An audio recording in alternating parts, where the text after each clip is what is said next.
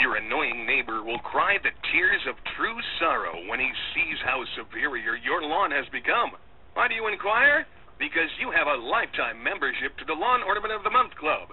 We've got gnomes, frogs, pink flamingos, those reflective colored ball things, fake deer, windsocks, pinwheels, and so much more. Heck, if you've even imagined something on your lawn, there's a good chance we're sending it to you as we speak.